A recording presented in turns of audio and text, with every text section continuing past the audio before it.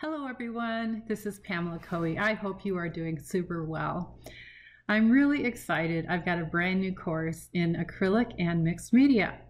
It's all about working in a series with complex color, creating cohesion in 4 paintings from beginning to end.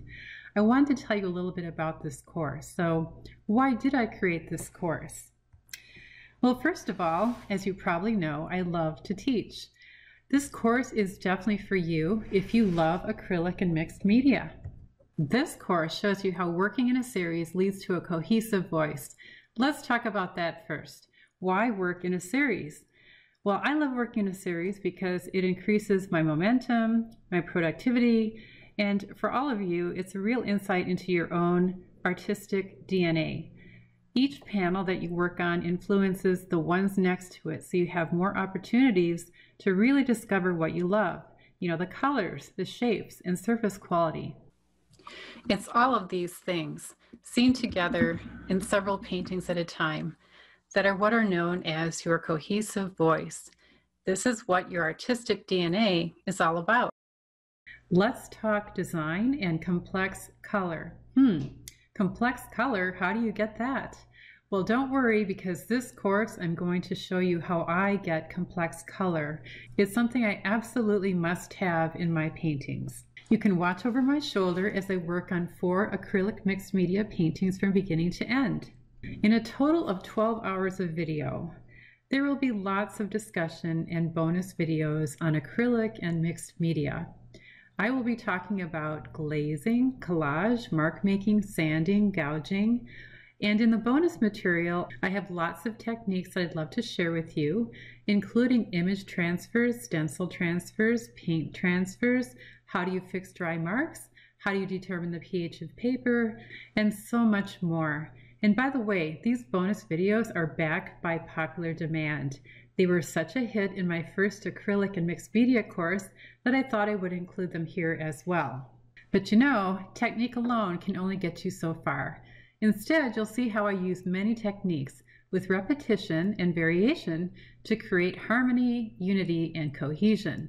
I work on 4 paintings at a time, letting each painting inform the others, allowing lots of cross-pollination. I'll also show you how I clarify using specific acrylic techniques to help harmonize the final work. Lastly, I'll show you my favorite way to varnish each painting for a satiny and caustic-like finish. The bonus videos alone have tons of great acrylic and mixed media techniques. And don't forget, I have other courses too. They all work together or on their own. My very first flagship course, Powerful Design and Personal Color, shows you my 9 stages of creativity to discover your personal voice. My next course was Acrylic and Mixed Media Techniques, where I took a painting from beginning to end, and I even got stuck in the middle. So if you haven't taken these 2 courses, I encourage you to take a look at my homepage, www.artandsuccess.com. I hope you'll join me in this course. You'll have me as your virtual coach. 9 hours of video demo and 3 hours of bonus video with lots of acrylic and mixed media technique. There's a 30-day money-back guarantee. And if you join me, you'll have 24/7 access for life. We have a lot to discover and experience together. Let's get started.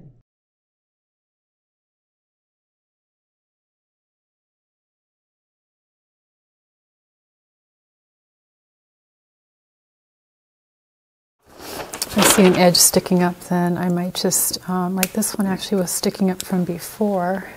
It's an older piece, but let's put some underneath that.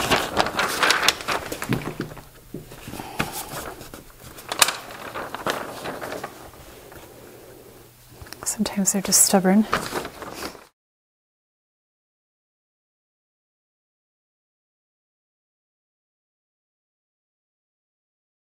Glaze colors go on there, so okay, there's that.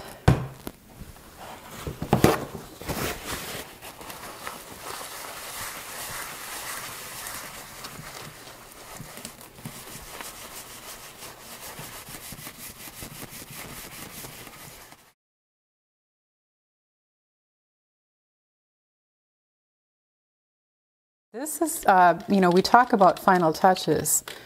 These paintings are nowhere near final touches, but when it comes to any particular subcategory of what you're doing, so let's say that I'm pursuing shape now, shape that I really love.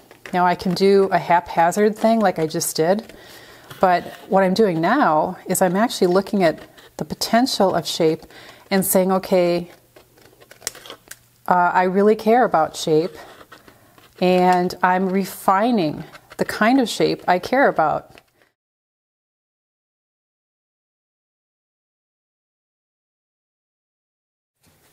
Dramatically cut down on the amount of texture, but it's still mid-tone.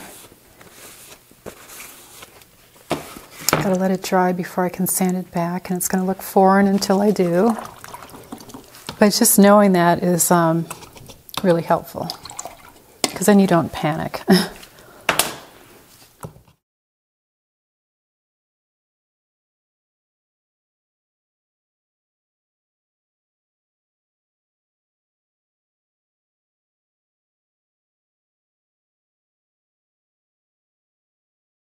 I do like that gold there, I think, and just not sure. See, this will be less difference in value, so it stands out less than, like, say if I were to put it here, then it's too obnoxious.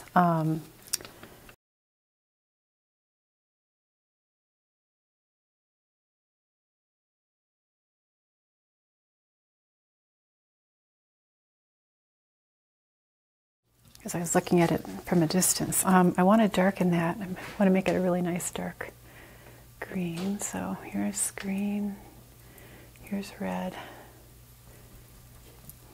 That's a nice deep dark.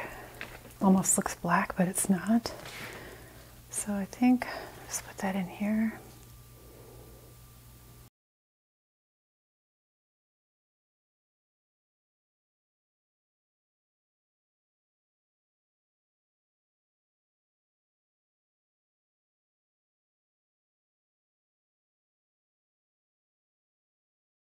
And then here's the cadmium yellow light, kind of putting it down here.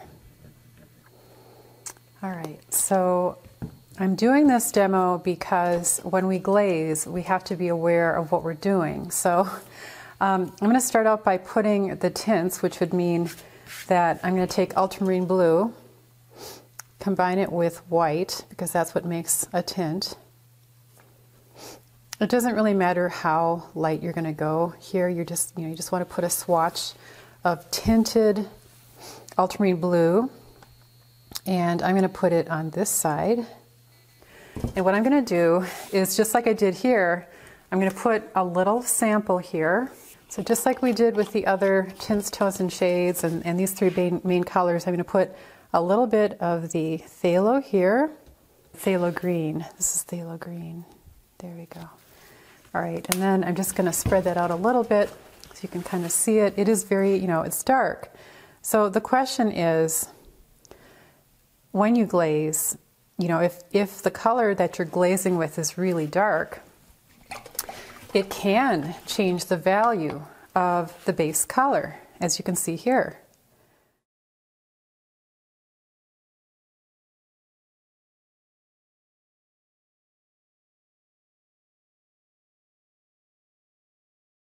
You can also use these little jelly. They're flexible, and they're seems like a rubber, and they've got different textures. You can kind of see the edges here. There's a couple different kinds, and you can play around with making these interesting designs in the surface like that. So if I take a sheet of paper, and it can really be anything, like here is a part of a book page that I tore out. You can lay that down.